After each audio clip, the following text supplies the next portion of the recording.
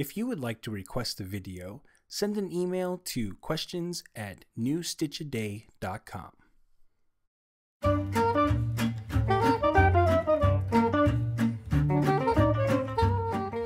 How to knit the cartridge belt rib stitch.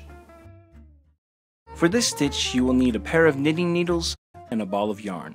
Special thanks to our sponsor Lion Brand for providing today's yarn.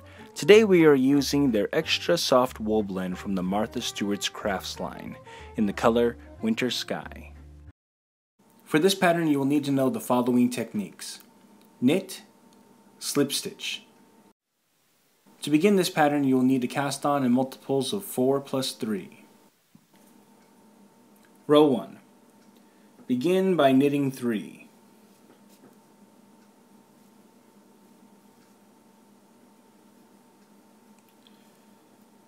Then we're going to start our repeat by bringing the yarn in front and slipping the next stitch purlwise.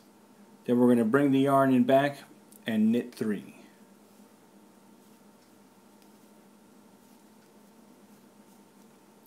So continue repeating the slip 1 with yarn in front and knitting 3 until the end of the row. Row 2. We're going to begin by knitting 1.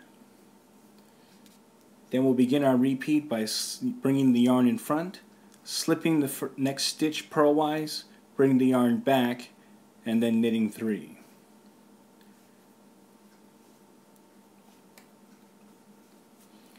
Okay, we're going to repeat the bring yarn in front, slip the stitch, and then knit 3 until you reach the last 2 stitches. When you reach the last 2 stitches, we're going to bring the yarn in front again, slip the next stitch purlwise, and then knit the last stitch. So repeat rows 1 and 2 until you've reached your desired length. And that's how you knit the cartridge belt rib stitch. After a few repeats, your pattern should look like this. Want more New Stitch a Day? Check out our website at newstitchaday.com. New Stitch a Day is a Craftery Media production. Check out our other shows at fiberstory.tv and yarntripper.com.